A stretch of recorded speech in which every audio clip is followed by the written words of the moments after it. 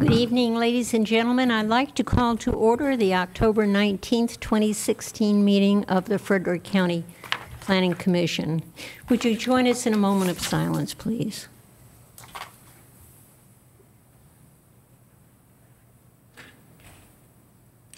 Thank you. There are no changes to the agenda. Madam Chair, I move for adoption. Second. All in favor? Aye. All opposed? Thank you. Committee reports. I believe we have one from Mr. Bone from Yes, Comp Madam Plan. Chair, the Comp Plan Committee met last week, and we reviewed and endorsed some revisions to the 2035 Comp Plan update that have been completed by staff. So that will be coming forward, I think, to the full commission for discussion shortly. Yes, thank you very much. And Mr. Unger, the Sanitation Authority? Yes, ma'am. We met last night. The operation report, the total customer base for the water is 14,863. Sanitary is 14,372. Rainfall for the past month was 5.3 inches, which was up considerably.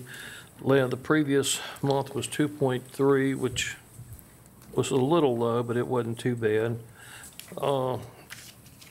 For producing water for this month, we got 1.8 million gallon a day from the Deal plant. We got 2 million gallon a day from the Anderson plant. We purchased 2.4 million gallon a day from the city with a daily average of about 6.1 million gallon per day. And the average for the year is just right at 6 million gallon a day. The Deal plant, the elevation stayed almost exactly the same. The Anderson plant was down a little bit, but they've got about 80 foot of elevation to play with there, and they're not real concerned about that. It's still doing real well. For water loss this month, we had about 11%. And what sanitation is dealing with right now, we have a couple places in the county that's running close on having the maximum amount of water they can unless we do something about it as far as flow is concerned. Down at Lake Frederick, for instance, they've just about built to the capacity for the water usage, and we've got to do something about that. And what they're talking about is the local facility charge. And what that'll be is we'll probably have to go down there. We've already drilled a well down there for water usage, and we'll have to put a plan in to take care of chlorine and that and sanitizing it. And plus we'll have to put a tank up down there, probably a 500,000 gallon tank down there to take care of that part of it too. So within the next month, they're gonna have a meeting about that and a public hearing and talk about maybe putting a charge on something like that, so they can go ahead and build that for that area like that and other places that would need something. So we'll be hearing about that soon also. Thank you. Thank you very much. I am happy to welcome Kat. Thank you. From the, excuse me, the City of Winchester Planning Commission, Kat Eaton. Thank you. Quick updates. It was moved on September 20th that the Planning Commission forward to City Council recommending approval of Fairmont North Loudon Corridor Enhancement District with the recommendation to exclude underground utilities. And it is on its way for its second reading with City Council. In our last meeting, October 18th, yesterday, with the Planning Commission, we passed a CUP request for a 100-foot monopole tower and telecommunications facility at 501 West Jubal Early Drive. We also passed a CUP request for a private museum at 705 South Loudon, which is zoned residential business district. Passed a request to rezone a 0.11 acre property at the northeast corner of West Cork Street and Lee Street to medium density residential district, as it had been prior to that conditional health services district rezoning. We were quite glad to be able to move something back to residential zoning in that case. We also passed a request for a CUP to convert the ground floor non-residential use to residential use at 914 South Braddock Street, which is zoned Central Business District. And lastly, we passed a hearing delay as requested by the applicant to convert the existing Relax Inn motel to an extended stay lodging. Thank you. Thanks Thank for you. being with us. Let's see, Mr. Blaine Dunn from the County Board of Supervisors. Madam Chairman, Sure. the Board of Supervisors had no public hearings. They did have a minor revision, which did not require a public hearing on a rezoning 081616. And on the issue of the amendments to the CUP, the board recommended that you study the Leonard property only. That's number 116. Right. Thank you, sir. Thank you very much. This is the time on the agenda. If there's anyone in the audience who'd like to speak to us regarding an idea or an issue, other than our public hearings, which will come along, this is the time to do it. Anyone? All right. Thank you so much. Okay, our first item is a public hearing. It's a conditional use permit 12-16 for Alma Carter and Ronald Carter, submitted for an off-premise farm market. The property is located at 131 Gainsborough Road, Winchester, and is identified with the property identification number 29-A-63 in the Gainsborough Magisterial District. Mr. Chairman. Thank you, Madam Chair, members of the Planning Commission. This property currently is zoned RA or rural areas. Its use is residential. The properties surrounding where this proposed uses is also zoned RA rural areas. Their land use is residential and vacant, respectively. You turn your attention to the map on your left to kind of give you an idea where this property is located. As usual, it's outlined in black. I know if you come down 522 or go on Gainsborough Road, you kind of don't see how deep it is, but it is a pretty deep property for where this activity is going to take place. The Frederick County zoning ordinance allows for an off-premise farm markets in the RP zoning district with an approved conditional use permit.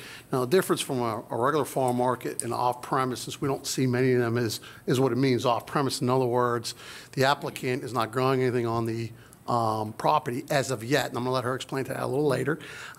So it allows the produce and farm items to come to this location. So we don't see many of those, just so we understand where we're at. And again, it allows the resale of fresh fruits and vegetables, horticultural products, livestock, in a space that may be indoor or outdoor. The applicant proposes to use the existing barn on the property. There's also a farmhouse that's being used currently right now in some outbuildings for this farm market facility. I'm going to turn your attention one more time, if I can to the left here. I'm just going to kind of give you an overview picture. There's the barn, there's the property, sort of an aerial photograph of what we're looking at. I know that most of you, the members, have gone out and have probably seen her barn there off of Gainsborough Road.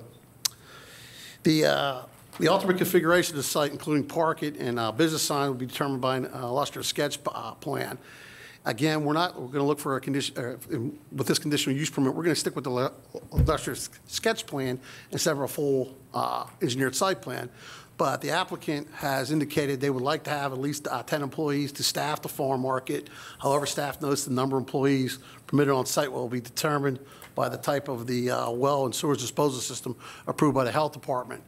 Any new signage, of course, will be limited to one Fremont style monument sign, not to exceed 50 square feet in area and 5 feet in size.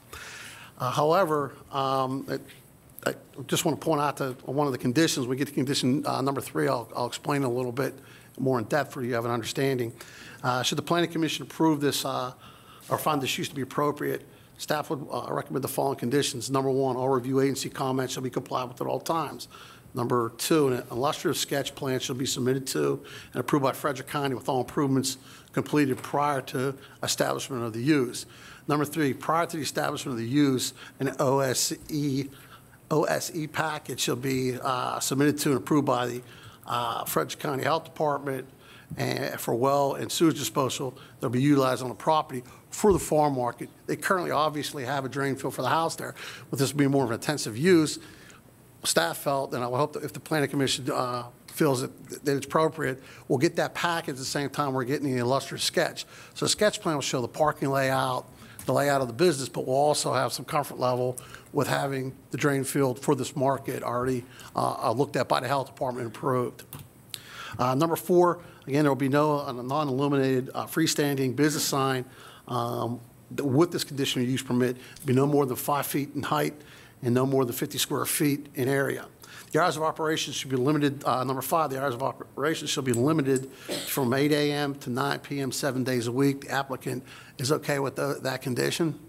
And finally, any expansion or change of use will require a new conditional use permit. With that, Madam Chair, Ms. Carter is here to answer any questions you may have on this off-premise farm market, and staff is available to answer any questions. Thank you. Yes, any questions from Mr. Chairman at this point? Yes, Mr. Oates. Mr. Chairman, if we were to pass this tonight and the board ultimately passes it, however, it turns out the land doesn't perk for the drain field, does that mean they still have a CUP lingering out there for perpetuity even though they can't utilize it? It would, because we approved the conditional use, but I think with one of your conditions to meet all reviewing agency comments for it to move forward, it would probably just die, Mr. Oates, to be honest with you. Well, they'd have the CUP, they just couldn't implement it. Right. Thank you. Anyone else? Ms. Carter? Would you give us your name, please, and magisterial district? Yes. My name's Alma Carter. I'm in the Gainsborough district, and I usually go by Libby. Libby? Yeah. Yes. What do you just want me to say some stuff about what Would we you just propose to describe do? what Yeah. you're hoping to do? Yeah, Yes. we're hoping to put a farm market there that we think would really be a positive addition to the community. We want to make it a part of the community. Our one hope is we have an elementary school there, and we have a middle school there. I know teaching in the school system that a lot of the elementary schools, I'm actually at a high school, but a lot of the elementary schools, they take students out to farm markets and things for trips. So that's another way we hope to become a part of the Gainsborough community there by maybe doing some networking with the schools and things with the students. We hope to sell Virginia products there and network with some local people, also network with some Amish connections we have. So that's one of our goals there, is to bring good products into the market that, you know, will enhance the area, you know. So far, we've gotten positive comments from our neighbors. They actually like that we put up a nice barn there initially, and they like that, you know, they think it's a positive comment, construction there in the community. Yes. Would you tell us what you're hoping to raise? Mark Sharon said that you had plans to grow things yourselves. Is that true? Actually, we do have about 7.5 acres there. So we actually do hope to perhaps use some of that to grow some produce there, and we actually have some additional land elsewhere in Frederick County, and we, if we get this approved, hope to use that to supplement also. Great. Great. Thank you. Any questions of Ms. Carter? Thank you. Okay, is that it? Yeah, that's Okay, it. thanks. That's all. Okay, this is a public hearing. Would anyone in the audience like to speak to this conditional use permit? Anyone at all? Well, seeing none, we will close the public hearing. Any comments by the commissioners? We know that certainly where it is in the Gainsborough. Any comments at all from those folks? Madam Chairman, I made a visit out to the site on Friday, talked to the applicants there. They built a beautiful, it's a wonderful layout. And I was a little concerned about the entrance coming in, but that'll all be mitigated, I believe, when they do their illustrative sketch plan. The one question I would have on that, I have no problem with this. With the illustrative sketch plan, is that something that can be performed by the applicant, Mark? Or does that have to be an outside agency have to? Typically, we work with the applicant on that, Okay. and So then don't have any more undue cost to put onto that? Okay, good. I have no, it's a great facility. I think it'd be great use for that community out there, so I have no problem with it. Anyone else? Yes, ma'am. Same feelings. Just a question, I guess, or maybe a concern that Gary brought up. if, and I'm sure it probably will, if it couldn't get a percolation on it for a drain field, should we put that in the notes as not issuing a conditional use permit? Because I don't know why you'd want it hanging out there if we can't use it. And I certainly want it to happen. There's no point in issuing a conditional use permit if we can't make it work. Actually, I think a way maybe to do that one would just be put a time limit on it. Say they have a year to get the perk site, and if they can't get it, then the CUP dies. Otherwise, if they do get one, then it's in effect in perpetuity. Well, but if they don't get a perk site, there's other ways to take care of it. Well, no, if they can't get approval from the health department, they can. I know, but if they get Well, approved. whether it's a perk site or what, if they don't get a health department approval. If they don't get health department, I would rather see it worded that way than say a perk site, because. Yeah, that's fine. I didn't hear that comment. Well, we wouldn't want to just specifically say perk site. They just need health department approval. For something, Yes. for something. Now, is what Mr. Oates said something that might be fair? In other words, give you a year?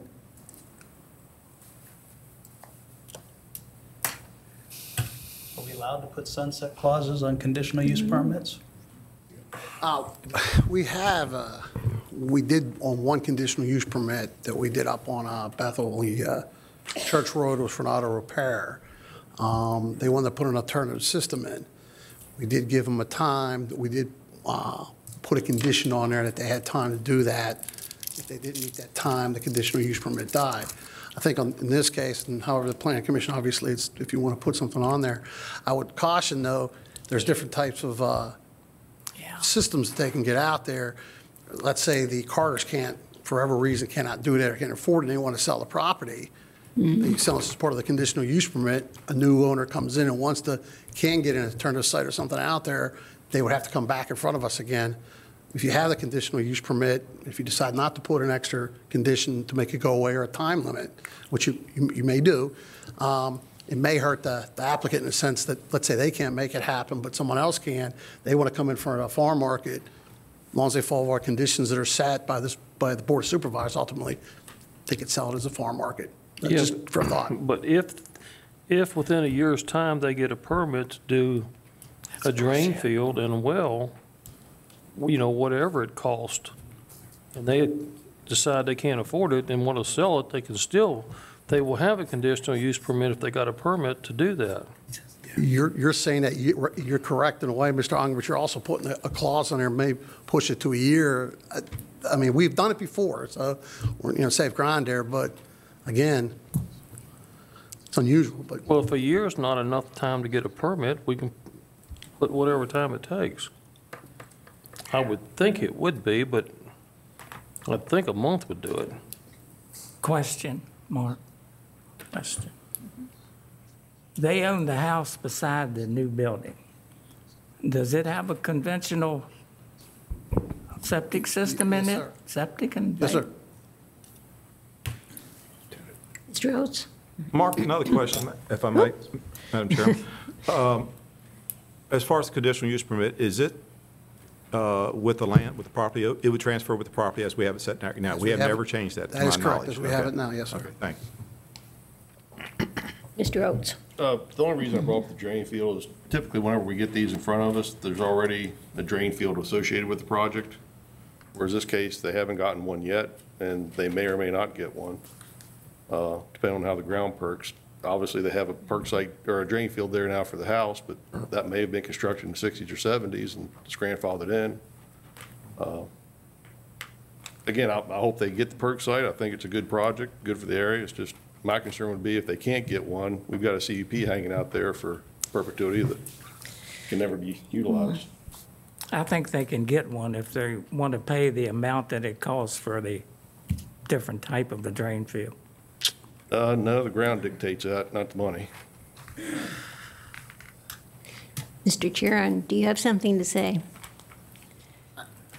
Not an advocate for either way, how the commission wants to go. Do want to remind the commission, though, when we looked at the White Post flea market, They had to get everything there. It took them time to do it.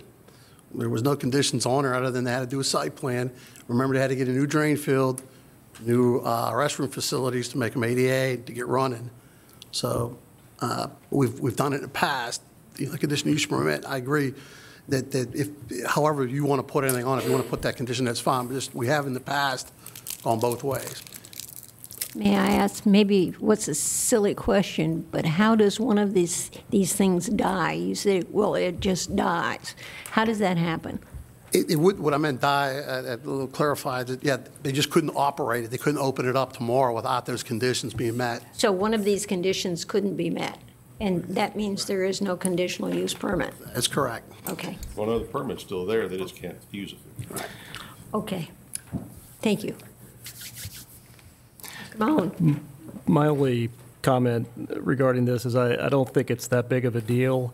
If there's a conditional use permit that's issued and for some reason they can't use it because they can't meet a condition, really that means the conditions worked and they didn't establish a use that couldn't be supported on the property. So I'm comfortable with it moving forward. I mean, they're assuming the risk, that they'll make the investment in investigating it, and if it works, it works, and if it doesn't, we don't have a farm market. So Yeah. I'm comfortable with it. Is there anything else we need to say about this? If not, About the folks from Gainsborough?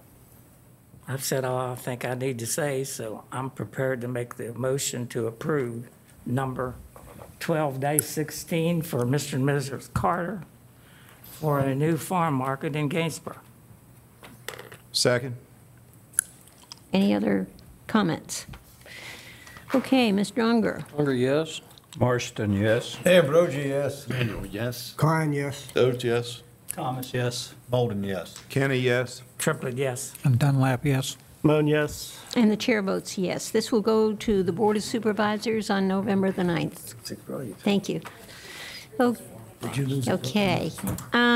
Our next item is also a public hearing. It is rezoning 11-16 for Southern Hills, submitted by Greenway Engineering to rezone 37.79 acres from RP Residential Performance District to RP Residential Performance District with revised proffers, and 2.56 acres from B2 General Business to B2 General Business District with revised proffers. The property is located on the east side of Town Run Lane Route 1012, approximately 0.6 miles south of the intersection with Fairfax Pike Route 277 in Town Run Lane in the in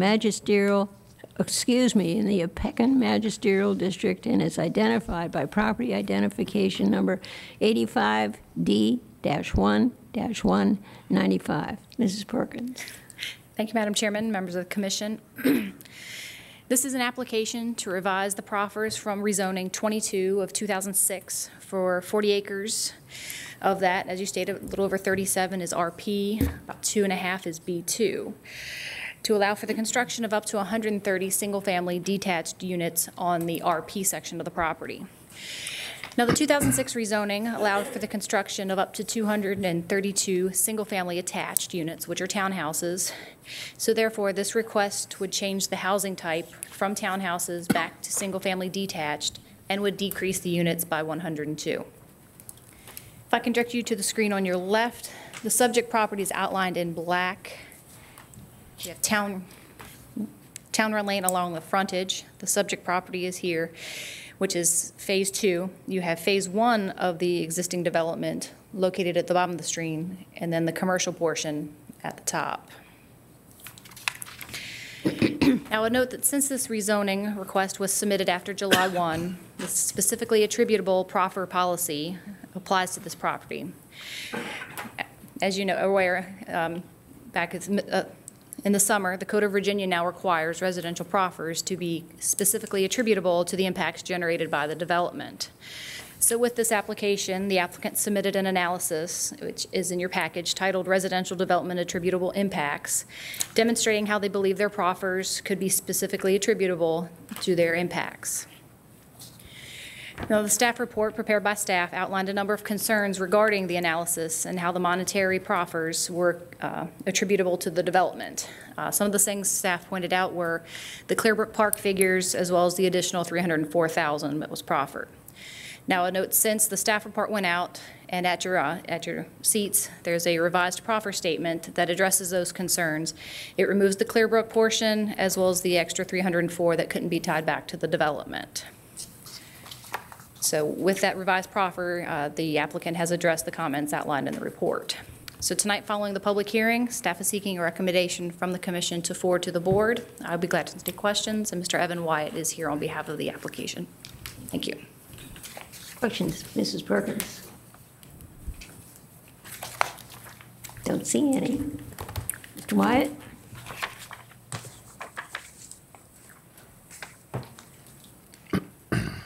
Thank you, Madam Chairman, members of the commission. I'm Evan Wyatt of Greenway Engineering, representing the rezoning request this evening. For those of you that may not be as familiar with the Southern Hills project, of course it has been around for a while. The project was originally approved for single-family homes throughout the entire balance of the property you see there. In 2006, there was a rezoning application that was submitted to the county, and what it did was it changed the middle portion of the property that's in yellow from single-family homes to townhouses, as Candace said, and then there was a commercial component right here that was approved. Along with that, there was an additional transportation proffer added, which called out for a 100-foot right-of-way corridor through here, and that was to set up the cadence to relocate South Warrior Drive in the future should the Stevens City exit 307, be able to be shifted southerly about a mile from where it currently is. So where we are this evening, the group that we are representing has acquired the area that Candace has shown in the black. And what we have done is we've put together a proffer which basically takes 232 townhouses off the table and proposes a maximum of 130 single family. So what that means, of course, is there's a reduction in impact for transportation, for water and sewer, for school generation, et cetera. And then the other thing that was important with this, the applicants wanted to acquire the 2.5 acre portion right here so they could control that piece of the property for the right-of-way. And there have been 2 deeds that have been put to record that have reservations of that right-of-way that's available to the county and/or VDOT at any point in time over the next, I think it's 89 years. And all they have to do is request it in writing, and it automatically goes from a reservation to a dedication. The reason there's 2 deeds is because the property we're talking about stops at this location, but then there's a piece right here that's part of the open space associated with the first section that would have been, if you will, a spite strip if it hadn't been resolved. So all that's been taken care of. So I just wanted to give you kind of a history of the project. As far as the attributable impacts, as Candace said, we had put together the document. The transportation attributable impacts were addressed through the development of what's there today. Everything that had been previously proffered has been improved, installed. The only remaining piece, once again, is what was reserved. The other items that were within the attributable impacts document, I'll be happy to answer any questions you may have of those. As Candace mentioned, this is all kind of new to all of us, so what we have put together apparently needed to make sure to be compliant with the recently adopted legislation needed a little tweak, and we did that. We were able to get that into staff yesterday, and so hopefully it's straightforward enough. It's really a monetary evaluation change, and that's about it. So with all that said, I'll be happy to answer any questions. Questions, Mr. Wyatt? The wastewater treatment pond there, Evan, is there any odor comes out of that? Well, for our property, are you referring to the pump station, or are you talking about the previous lagoon? Previous lagoon. The times I've been out there, I have not. Some of you that might be more familiar with the area might have a better insight. But there is a clause in the proffer that requires disclosure to future lot purchasers about the proximity of that facility and a couple other things such as the Ewing Family Cemetery. Anyone else? Yes, Mr. Thomas. The proffer amount, the $830,000 that is in the revised proffers, that was totally voluntary? That's correct. It was calculated, once again, based on the attributable impacts, where you really have to take a really finite look at this piece in and of itself, and specifically what facilities are utilized, and then which of those in which voluntary monetary proffers are provided would then go, of course, for the capital facilities impact. So it's, like I said, it's an interesting process now. The development impact model, of course, was a much easier path to follow, but that was a more global application, and unfortunately, that's just not where we are today. One last question.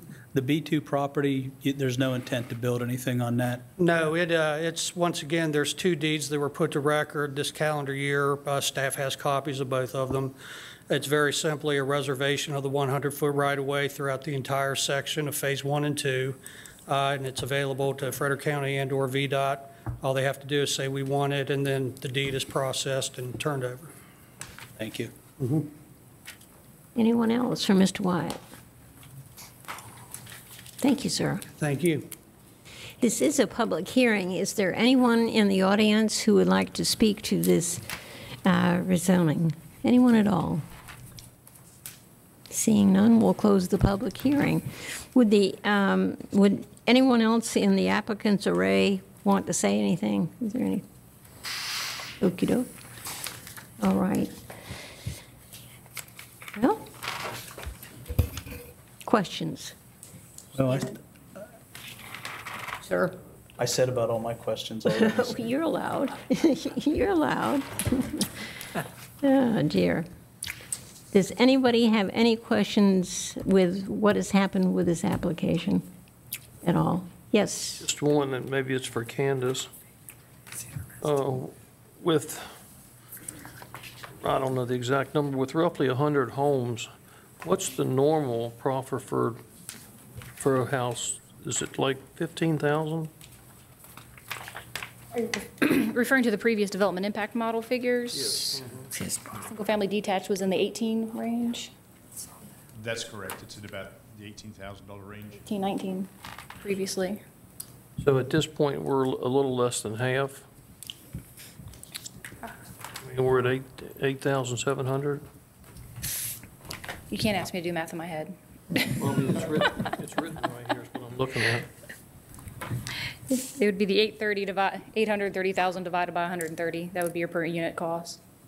But remember, this was originally rezoned back in 2005. With the 2006 rezoning, the townhouses, it was 232 townhouses. It equated to a little over 4,000 a unit. But that was based on a total proffer of a little over 1.1 million. So now you're dropping the units, dropping the impacts. Candace, while you're up there, when did you receive the revised proffers? Yes, yesterday. So you received them on the 18th. Does that put us in a bit of a dilemma since our bylaws say we have to have the revised proffers a minimum of 14 days in advance? I'm going to defer that to Mr. Ruddy. Thank you, Mr. Thomas. Of course, your bylaws do give you the ability to table an application and a variety of reasons, one of them being if the proffers are provided less than 14 days before the meeting. It gives you the ability to do so, does not necessarily mean that you have to. So depending on the information you've heard this evening, it's the discretion of the Planning Commission. So we can vote on it, we could pass it forward this evening? You could, and your bylaws also give you the ability to table it should you so choose. Any comments about that? Any comments? Well, I'll go ahead and speak my mind on it. I don't like to get proffers this close to the meeting date. In this case, the only thing that's changed in the revised proffers is lowering the monetary amount to what was directly attributable to the development. There's no other changes in the proffers. Though that's a significant change, I don't see it as that big of a significant change that Planning Commission members couldn't digest that, reach a conclusion, and vote on it tonight. I mean, my preference would be to, with that as the only change, would be to just go ahead and have a vote to either move it forward or not, or move it forward with a up or down recommendation tonight and not table it. Because to table it with just that small detail kind of seems fruitless to me. But I see some heads nodding. I would agree. Yeah, I agree with that. I'm nodding my head. Okay.